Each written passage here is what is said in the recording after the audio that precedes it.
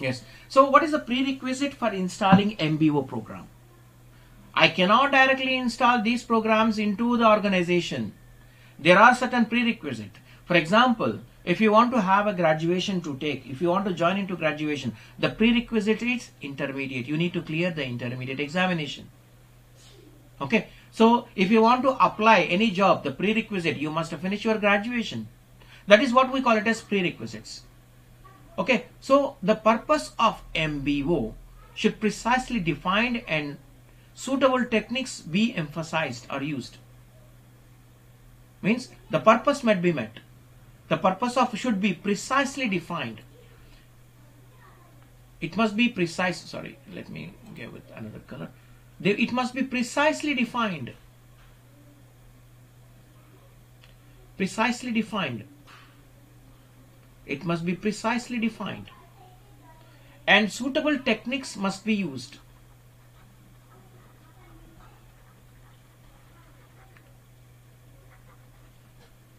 Must be emphasized and used. So as if why you are doing, so purpose, why you join in MBA? If there is a purpose, you want to be a HR. So MBA is required, masters is required. So that is your purpose.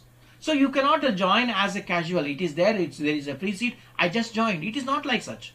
There is a purpose of joining it. The next, always you must have top management support. Means if I want to install any program, MBO program in my business, the top management is going to take a decision. Always they are going to take a decision. In the absence of top management, you cannot even install the new program. So the critical factor here determining the MBO program, success of MBO program is the support of the top management. So top management take a decision. The next, training for MBO. So where I have a program. For example, I want to go with the industrial tour to the students into a financial industry. You do not know even ABCs of finance. Then what is the use of taking you into industrial tour of a tour to finance company? What is the use of it? So there must be required, some training is required. You are unable to understand if there is no training. So now I am giving training of what? What is managerial and organizational behavior? So without proper training, you are unable to understand. Take example of stats. Without proper training, you are not going to implement the algorithms. So for example, if you want to into IT, so without proper training, you cannot go for a job. You cannot work. Because the minimum training is required to understand what is MBO and how the MBO is being implemented in your organization. So the concept here is training with concepts, philosophy and need for business. Training is try to understand what the concepts are required, what is the philosophy,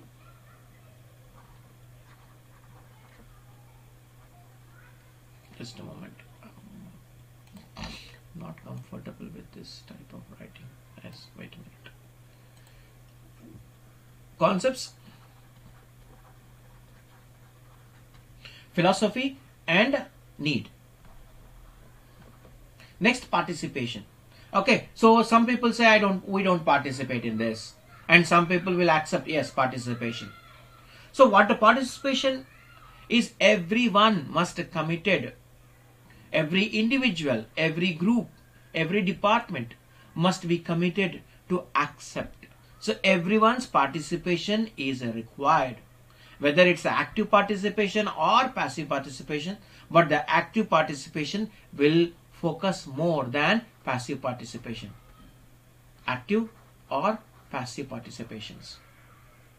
The next, feedback for self-direction and self-control. The feedback. What is the feedback? Yes, whenever you are trying to introduce a program, okay, so you are directing it, controlling individual. The feedback is whether in what cases you are doing good, in which case you are not unable to meet the requirements. So that is feedback is necessary. So directing, self-directing and self-controlling. Feedback is necessary in the form of periodic counseling and appraisal. So periodic counseling, once I am repeating the term, periodic means continuous counseling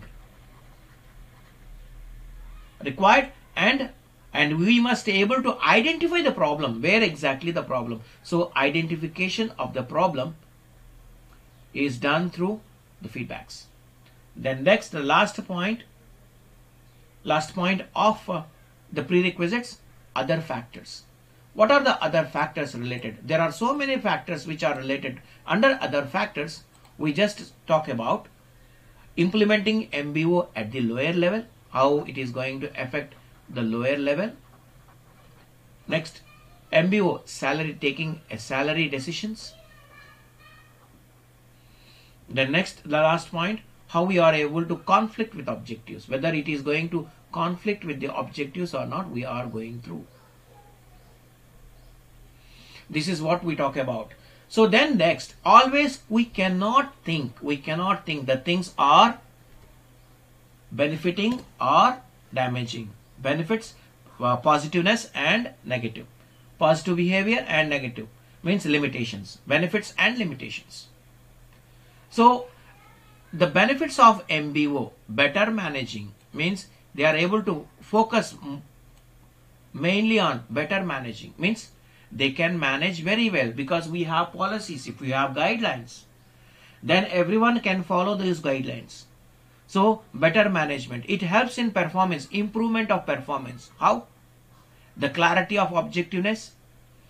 Okay, let me write down a small points. Clarity of objectives. Next, role. What is my role? I can specifically know. Next, periodic feedback. How we know the periodically, and participation by managers. Yes, these are things coming under better managing. The next, clarity of organizational action. So as we said, key result area, the key result area, clarity of organizational action. The MBO tends to provide key result areas where organizational efforts are needed. So organizational objectives are designed with clarity, are designed always clearly. So they relate with organization key result areas. The next, personal satisfaction. It is a greatest opportunity to have a personal satisfaction because it is a phenomenal in a setting objective settings and relational performance appraisal. Individuals will always enjoy the authority and they derive to satisfaction levels. So personal satisfaction is more important, and we have rewards. And at the same time, the personal satisfaction is appraised. We got appraisals. And what about basic organizational change? The last point, basic organizational change. Yes, with proper guidelines, with a good implementation of MBO, then the organizational professional structure will change. It upgrades itself.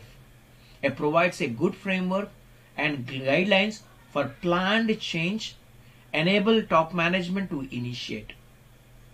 And there might be depend on internal and external factors. So process of change, it enables the organization to upgrade to the next level. The last point for today, it's limitations. Okay, so under the limitations we talk about, yes, anything if you want to install, it needs money. It needs money, time and cost.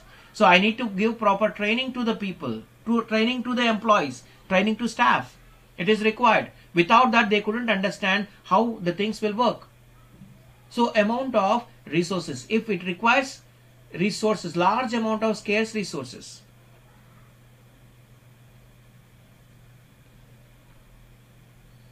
And some people frustrate Next, some people feel overburdened. Already we are hectic with the job. See, we cannot always think with the one perspective. You need to think always other complete. We cannot think only one side. We cannot take a decision depends on only one side. So yes, there are people, because if the people are overburdened, if you are increasing, for example, if you are working in an organization, the salaries are pending for 2 months, and still you are burdened with more responsibilities, more job, then you definitely get frustrated. The company might not think in one direction. They keep on saying you work. They exploit. The exploitation. So next point, the feature to teach MBO philosophy, failure to teach MBO philosophy means it's a new innovation people might not accept. Means it is under practical. It is not being perfectly implemented or standardized. So that standardization, if you are coming or taking those policies into your organization, there might be chances of failures. So it's a new way. So manager can fail to understand and appreciate this new approach. Can fail to understand and cannot appreciate. No appreciation. Cannot appreciate. If he doesn't understand what is there in that, if he doesn't understand, how can he work according to the given instructions? The next, problems in objective settings. The MBO requires objectives, verifiable objectives against the performance. Objectives versus performance.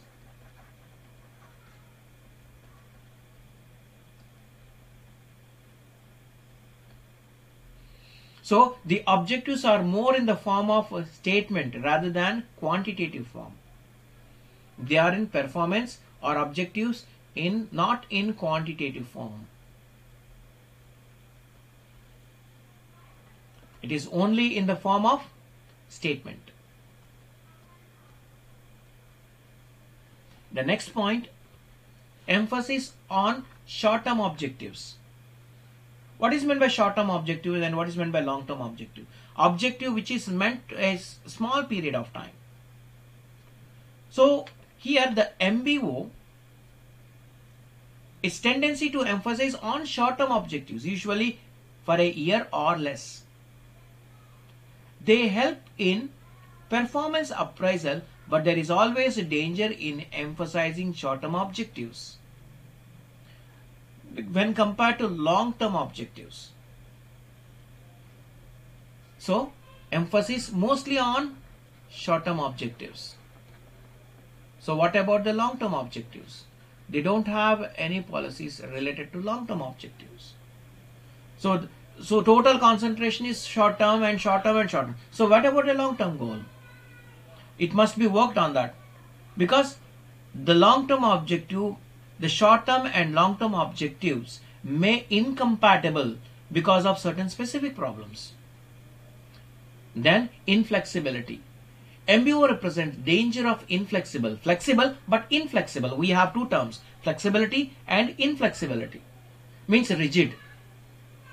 So once the objective, particularly when the objectives need to be changed, when the objectives are changing, means, so you have, for example, you have an objective to reach. For example, I need to have a product to be released. Yes, I started implementing MBO. Later, because of certain decisions by the top management, the objective is changing. What happens this? What about the fate of this? So objective changing of. So can I make this MBO to work for this? No, it cannot be, because this objective has a different MBO guidelines, and for this objective there are different guidelines. So how it could be flexible? So that is where the problem arises with MBO. And the final thing, it's a frustration. So it frustrates managers. It creates a frustration among managers. Why? Because they cannot adopt, not able to implement MBO properly. When the implementation of MBO is not done properly, then definitely you cannot. So MBO tends to high expectations for rapid changes, particularly in young and junior managers. but the rate is slow. They feel frustrated with MBO. So these are the some of the limitations of the MBO implementation in the business. Okay, so I hope you understood each and every point according